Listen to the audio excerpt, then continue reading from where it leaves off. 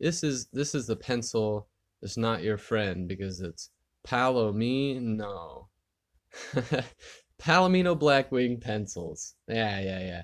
All right, yeah. If you haven't heard of them before, this is a really nice pencil. They're extra dark graphite pencils. Japanese graphite, like cedar wood. They're considered like kind of on the nicer end of drawing or writing pencils. I've got two different ones. Palomino blackwing pearl, which is the white one. That's considered a medium graphite by their standards, and then the regular Palomino Blackwing, which is the black one, that is soft by their standards. And they have a few other, actually several other types that I've tried a few of them, but I don't actually own any, so I'm just comparing these two today.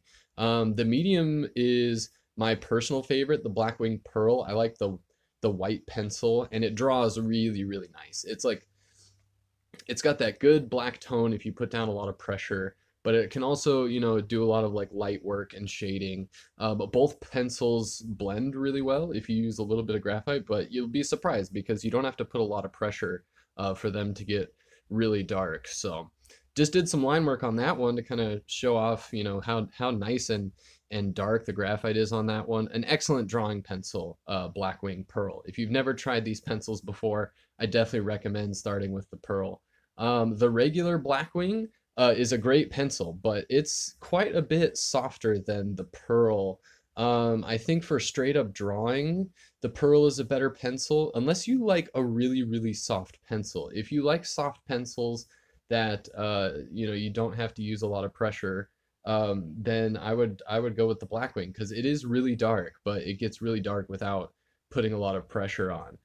And so I wanted to kind of show off with this one how you can just, make some really dark tone like really quick, like without even pushing all that hard. It's got a nice graphic look, so if you're into that, definitely try it out. But if you've been thinking about these pencils, I know they can be expensive, or at least seem expensive, but they're definitely worth the money if you want to try a different pencil. I use them all the time. Definitely give them a shot. Thank you for watching this video. Thank you. Bye.